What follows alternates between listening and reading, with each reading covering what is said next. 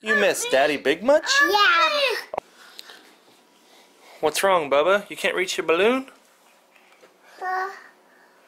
Can't reach your balloon? Where's it at? Get it! Get it! Get it! Get it! Get it! Oh, poor guy. Here you go. Oh, here, Bubba. Here. Here. What are you doing? You're goofy. I'm trying to find some toys. Do you see yourself in the screen? Yeah. You're pretty. Oh, what up, y'all? Yo, yo, yo! Welcome back to another one. And today, it's a little more serious of a video. I'm not saying that I ain't gonna try to make it fun, but there's something that I want to get all across to you, and I want to give a lot of you beginner goose hunters, waterfowlers in general, duck hunters. I want to give you guys some advice. Today isn't about me teaching you anything in particular.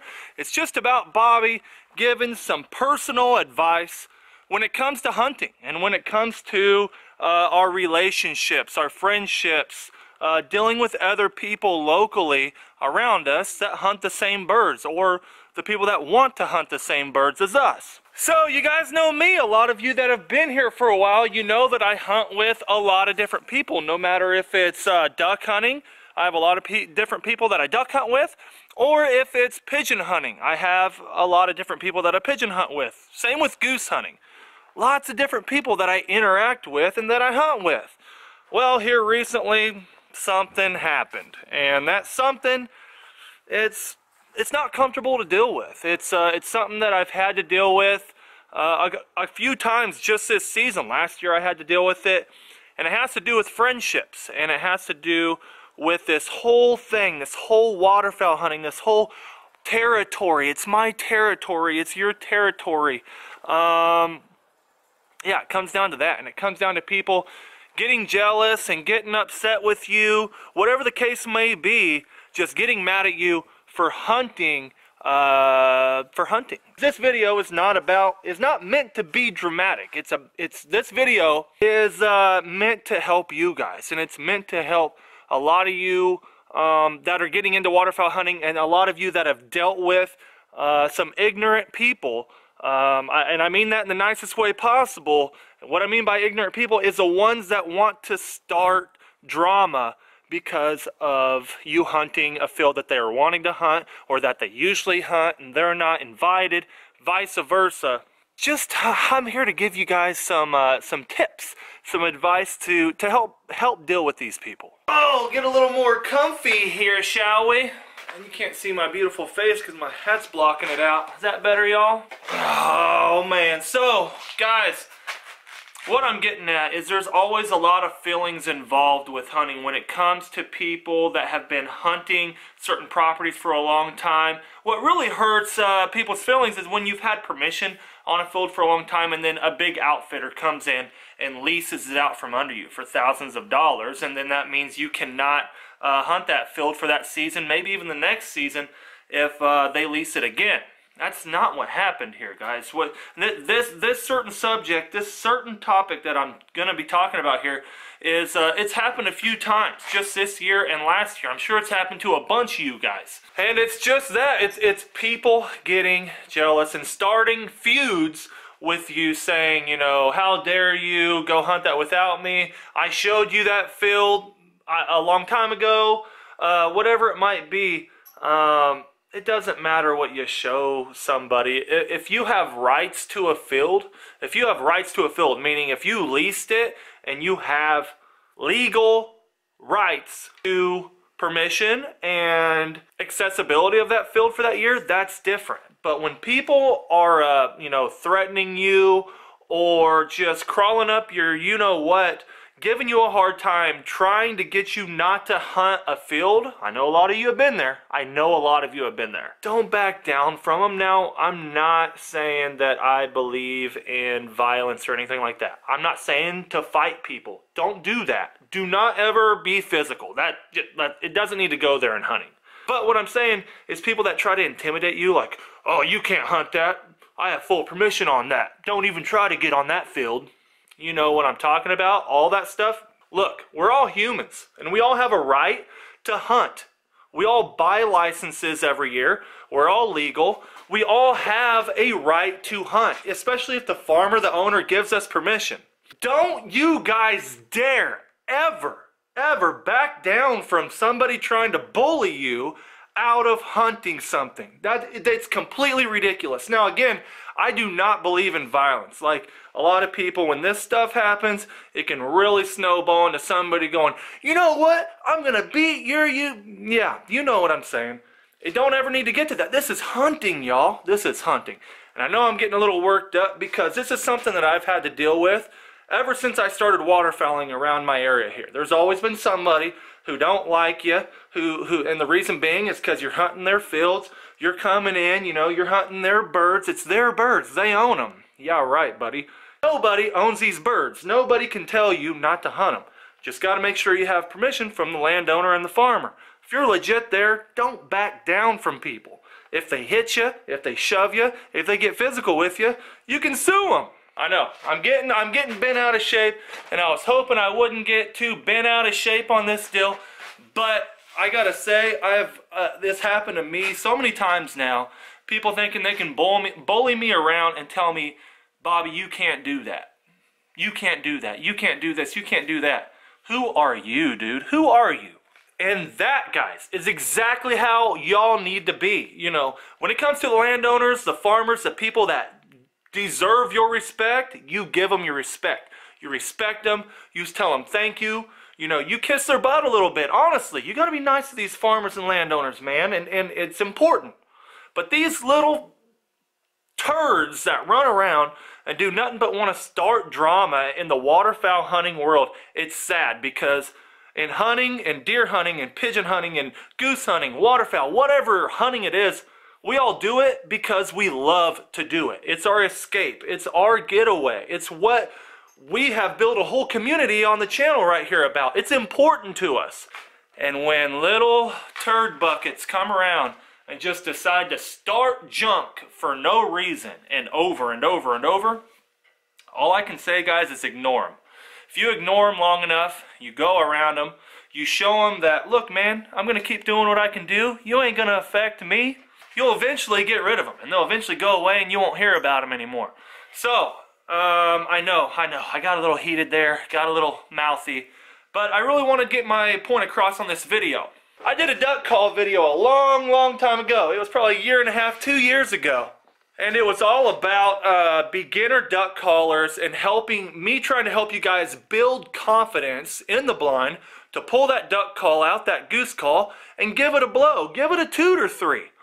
Not caring who's around you, because you have to place the people around you that aren't going to judge you all the time. That's the thing, is if you're around people that judge you constantly when you're supposed to be having fun and put you down and make you feel horrible for trying to blow your call, that's the point of that video, was don't let those people beat you down. And that's the point of this video. Don't let people back you into a corner and take your fields away from you. I mean, it's ridiculous. These are all birds that we can all hunt at any time. These birds roost in one area and fly to feed in another area. Nobody has say-so on what you can do as long as you're legal and you got full permission. Now, I'm not saying people's feelings aren't going to be hurt when you decide to, hey man, you ain't going to bother me, I'm going to keep on trucking here. Believe you me, their feelings are going to be hurt. And friendships, I've lost a handful probably doing this. In the last, I don't know, probably 5 or 7 years, I bet you there's been a handful, maybe 3 to 4 to 5 people that I don't talk to anymore. And they used to be pretty close acquaintances, not like best friends by no means. But, you know, not like really hardcore friends. I have lost probably 3 to 4 to 5 friends in the last 5 to 7 years over hunting. Over hunting. And it's just over who can kill more birds, who's better than the other one. Oh, he hunted my field, I usually have permission on that. Dude, don't know what to tell you. I gotta start walking around some more. Gotta get up out of the chair and walk around because I'm getting heated. This has been a big thing that I've been having to deal with here lately, and it sucks. There's nothing enjoyable about having disputes, especially about something we all love to do. But the reason why I did decide to make this video is not to make it dramatic, is to basically help all my younger viewers out there. Some even my older viewers that maybe just don't want confrontation. Look, it's not about confrontation. It's about certain people that just want to be able to rule you, tell you what to do, what you can and can't hunt. And I'm going to tell you, don't give in to them. Don't do it. Stand your ground. As long as you have permission and you're legal and you're good, don't let these other people not let you hunt. Don't let other people say, well, you can't hunt that. I'm hunting it tomorrow. When you have permission. When the farmer said, yeah, go ahead. Don't let people like that keep you from doing what you love.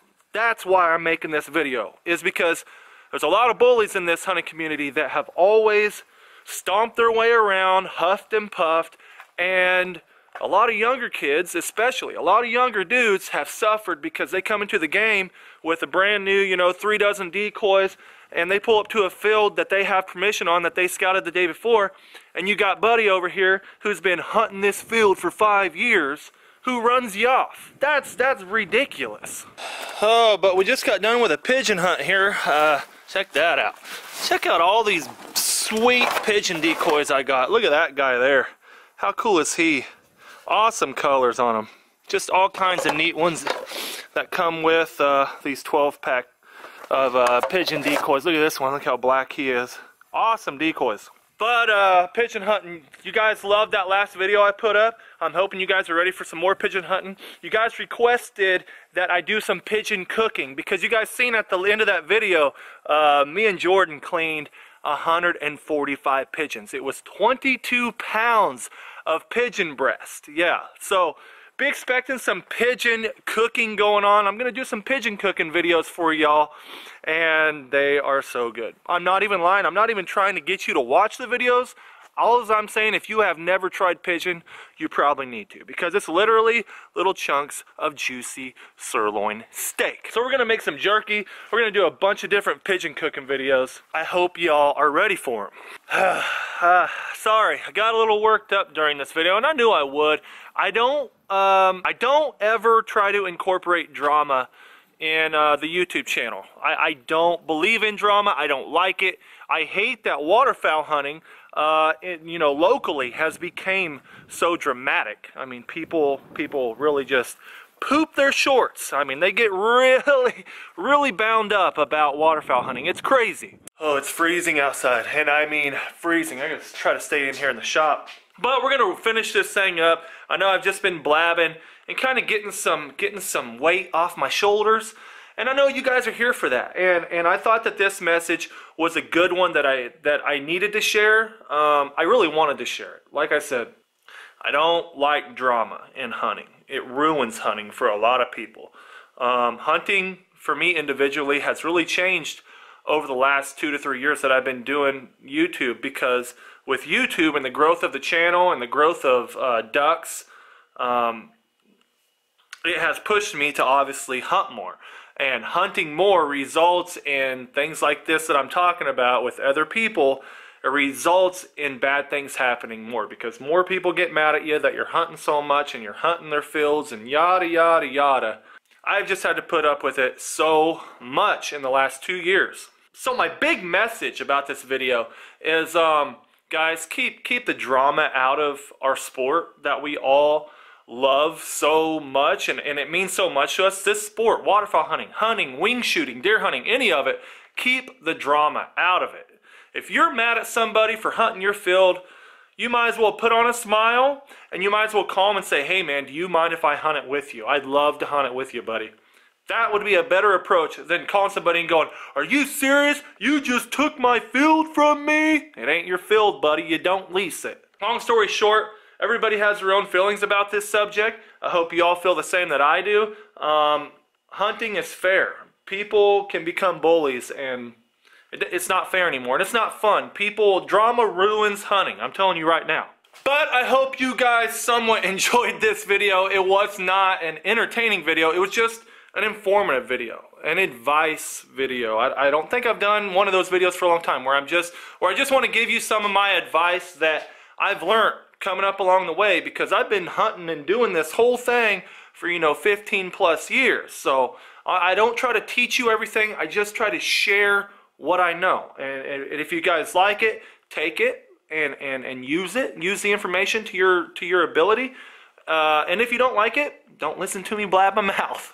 The new Snow Goose Thermal Warm Extra Thick hoodies are now available. I will link these bad boys down in the description below if you want to pick one up. But I hope you guys really did take something positive from this video. I never meant for it to be negative. I don't want it to be negative. It's not about that. It is about just creating some awareness, especially for my younger viewers, my younger waterfowl hunters out there that are dealing with some of these bullies, some of these hard-headed guys that just think that they can rule you and tell you what to do, what to hunt, what not to hunt, yada, yada, yada. But thank you for being here, guys. If you enjoyed this video, give your boy a big old thumbs up.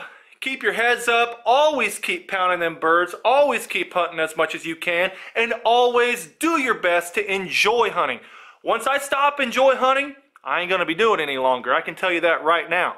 But thank you all for being here. Subscribe. We will see you on the next one. Peace.